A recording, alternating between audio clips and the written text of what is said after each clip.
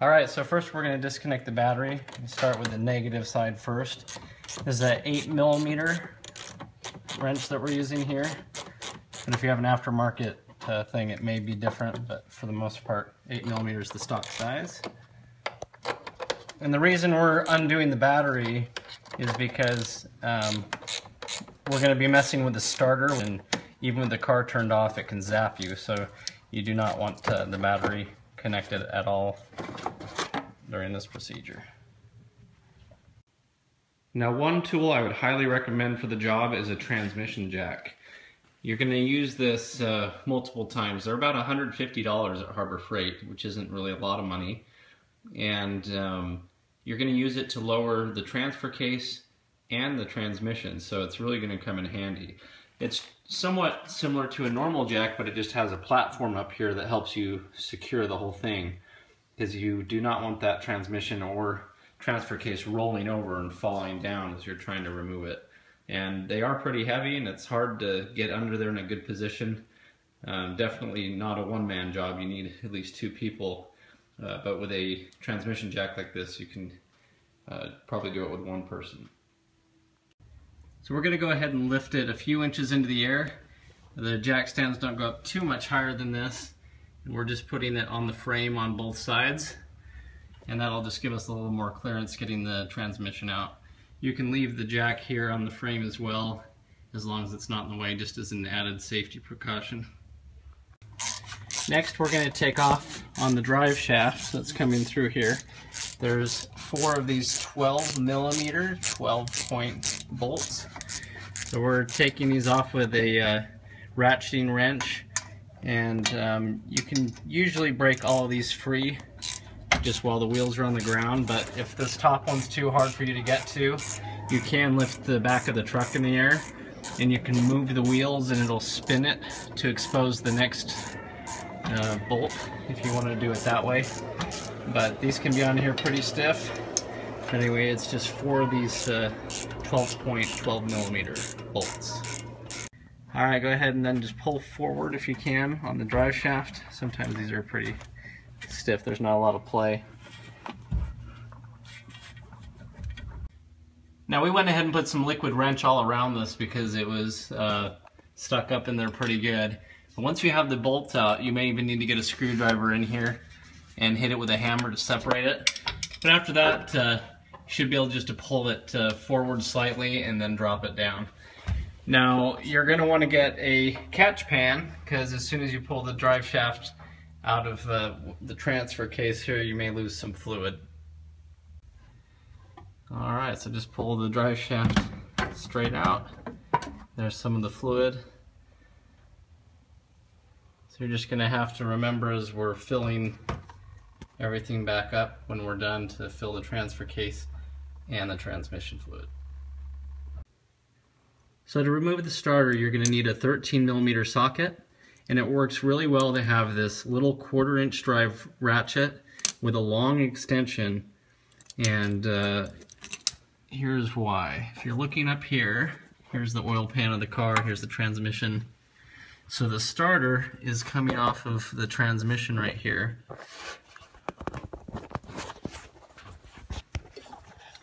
And so there's going to be a 13mm nut here that you'll take off, and then a 13mm bolt that's right behind it. Then right here above it, there's another 13mm bolt, and then there's another one that's pretty much in the same place but just a little higher back up in there. So the best thing to do is take the 13mm extension like this and come over the starter until you get on it. So for that bolt, as you can see, we're getting this bolt off by coming all the way, using that extension coming from the back. And we're going to do the same thing on the last bolt that's way back up in here, that you'll be able to feel it with your fingers. But you have to do that in order to get enough clearance like this with the wrench, as you can see on that one and the one that's back there behind it. Okay, so we took off this 13mm nut right here, Then you can remove the ground, and then that exposes a 13 millimeter, another nut, but it's on a stud, so you have to use a deep socket to get to this one. Now, we already went up in with our really long extension and got the bolts in the back here. There were 2 of them up there. So this is a third bolt here that we're taking off, and it's the only thing that's keeping the starter on.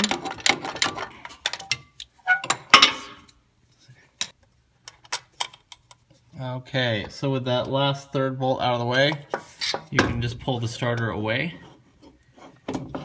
and just set it down in here where it's supported. Okay, so here we are. Here's the transmission here. We're going to go after the shift linkage. First, there's a little cable coming up here, and we're just going to push this line down and around to free it up.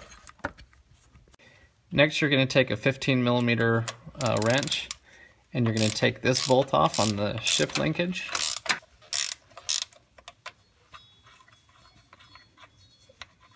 Okay, we've already broken these loose, but next to it then you have 2 8 millimeter bolts.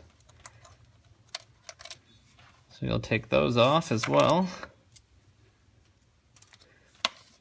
Now you can slide the linkage off there, as well as this plastic piece here.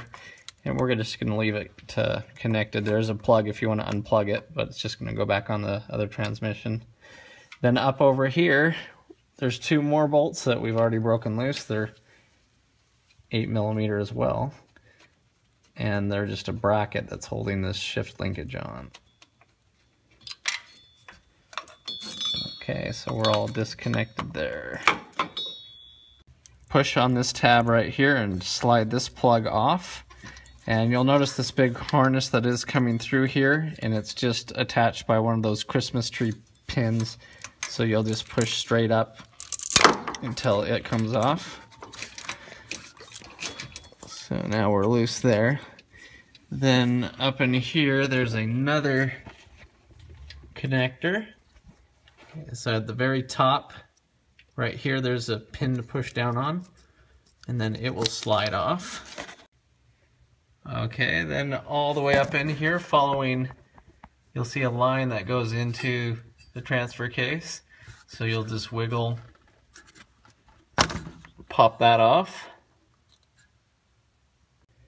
So coming from the back side of the transmission here, you'll see this white plug, and on the right hand side of it, you'll just push in on a tab and it will unplug. You couldn't see that, but right there where my thumb is, there was a tab just to push. And so then that just lifts straight out. Okay, so on the front of the transmission, you're going to find these 2 13 millimeter bolts, one on each side. Once you remove them, it's going to expose our flex plate and our torque converter. So what we've done now is run a breaker bar with an 18 millimeter socket that goes on the front of the crankshaft pulley. So there's the crankshaft pulley. If you want more room, you can take off some of these plastic pieces. You have to pull a whole bunch of tabs and everything off, but if you can get a wrench up in here this way, then it works perfect.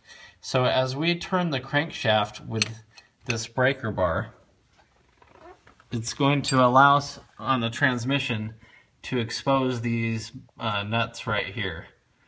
And so as you take each of these off, then you'll have to turn the crankshaft to expose the next bolt that's up in there. And so as you turn it, it'll come down, and then you'll be able to get to the next one. So by doing that, you can take off all of the flex plate to torque converter bolts. Now my favorite tool to use for this is one of these wrenches with the adjustable heads. So this is a 14 millimeter ratcheting wrench. As you see, the head can be twisted, and that's how you can get onto this bolt. Now, as you start to loosen it, it'll it might turn the flywheel. So you will have to put that breaker bar here on the crank and hold it still as you break it loose. Also, you may need to make sure that the truck is in neutral so that you can turn this. Okay, so what we have is on the front we're turning the crankshaft with an 18mm socket. And so you can see we took off that one bolt, and as we're turning it, what it's doing is it's bringing that next bolt to our view to where we can take it off. Now we don't have a ratcheting wrench up on the front, so what we're doing is we're turning the crankshaft as far as we can, then we're taking the socket itself off and just turning it one rotation and putting it back on the wrench, and that's giving us the range that we need. But as you can see, the next bolt will then come down to be exposed as we keep turning that crankshaft with that 18mm socket on the end of it. Alright, that's good.